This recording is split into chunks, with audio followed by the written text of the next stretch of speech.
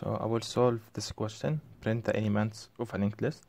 So I implemented a linked list in the previous video, but if you want to understand it completely, there is this video I recommend from HackerRank. She is the author of cracking the code interview. So this is a really good video. And another one is from my code school. It's called Introduction to Linked Lists. Yeah, it's really good that you watch two these videos before starting solving these. But the first one is print the elements of a linked list. So basically you need to loop through each node in the linked list, print its data, and go to the next one. And how you can do that is, yeah, this is the solution. So the function, I'm solving it with JavaScript. They will give you a function, and they will give you the head. So this is like a pointer to the head. JavaScript objects are passed by reference. So this reference is the head, and this is how the shape of each object will look like. So it has integer data, and another property called next, which points to the next node in the chain.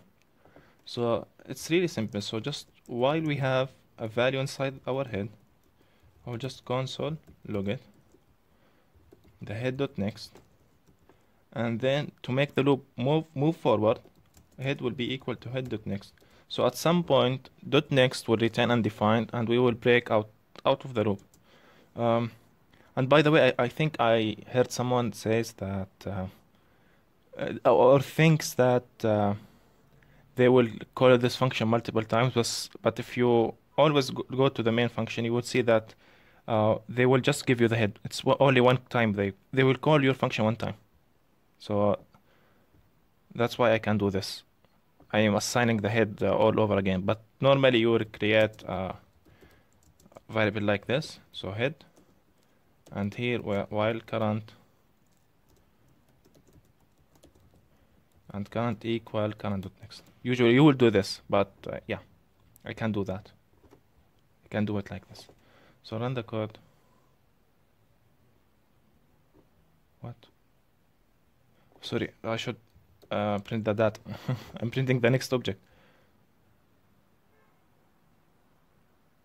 Yeah, okay. I will submit it.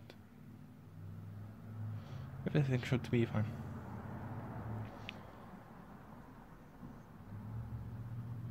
Okay, I will rate it.